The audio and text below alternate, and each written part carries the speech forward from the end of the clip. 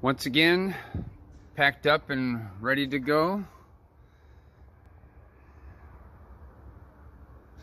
Everything I brought with me, plus some stuff I thought I needed. Goodbye, old room.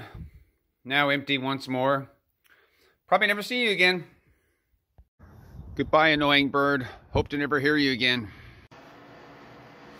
Goodbye, toilet. It was a pleasure using you instead of a bucket.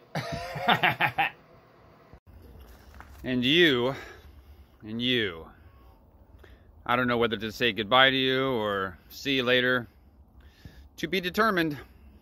Well, we're ready to go. Chris is getting a last minute potential emergency kind of thing, because, you know, if this incident has taught me anything, it's that you have to be ultra prepared. So it's something like 8 o'clock in the morning. We've got a 5 or 6 hour drive together, and between hopeful naps and, I don't know, stoic silence.